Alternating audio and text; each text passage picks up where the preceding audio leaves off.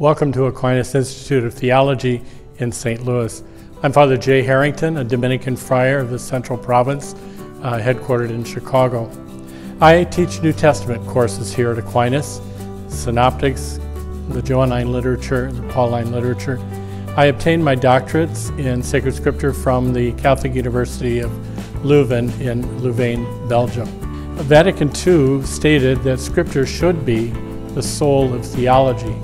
And so we were encouraged to return to the sources and to make scripture easily accessible to all Christians. Initially, my scholarly research focused on the end of Matthew's Gospel, the Great Commissioning.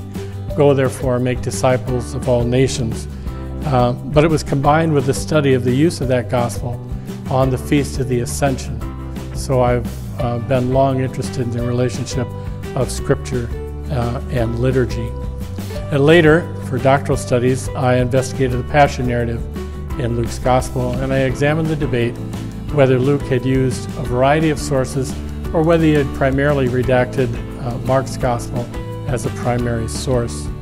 If someone were to ask me, what is most fulfilling about being a professor of New Testament, realizing that the students grow in their love and their knowledge of Scripture.